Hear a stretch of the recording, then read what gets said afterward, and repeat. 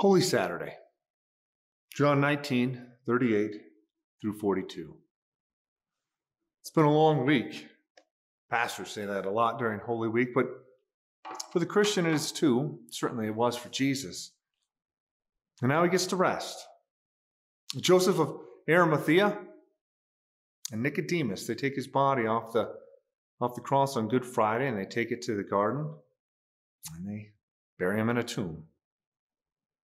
And as Jesus' body is laid to rest, all that the world, certainly Caesar and the Jews and the Sanhedrin and the chief priest Caiaphas, all that they saw was defeat, because that's what we see at death, right? Death looks like it has won the day.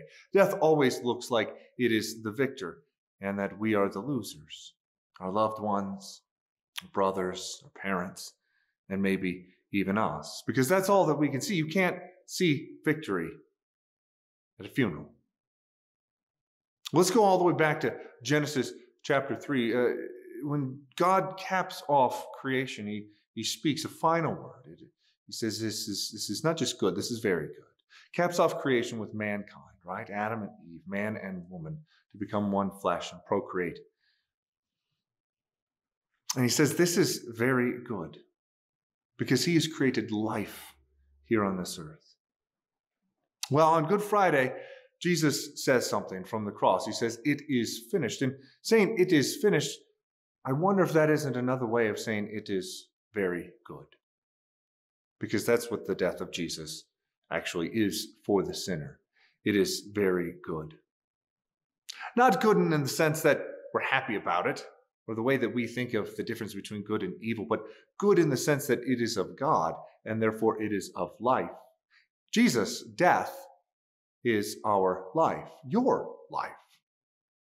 And that's why we call it good. Life and salvation to all of those to whom death draws near. And so now God, Jesus, he rests in slumber on Holy Saturday. His body does. But he gets to preach. Because this is a message of salvation. When Jesus says it is finished, that isn't a defeat for him. That is defeat for all of his enemies. And he needs to preach that sermon of salvation and life. And we're going to hear it on Easter. Satan gets to hear it one day earlier. Jesus, he storms down there. St. Peter talks about that in his first epistle. And he preaches. He preaches to those who are in hell.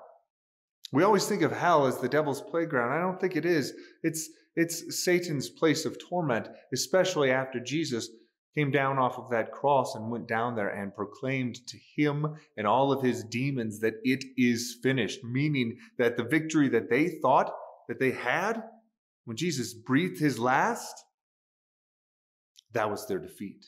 That was the final nail in their coffin. Jesus also gets to preach to death that death doesn't win the day. In just a few hours, he's going to burst forth from the tomb.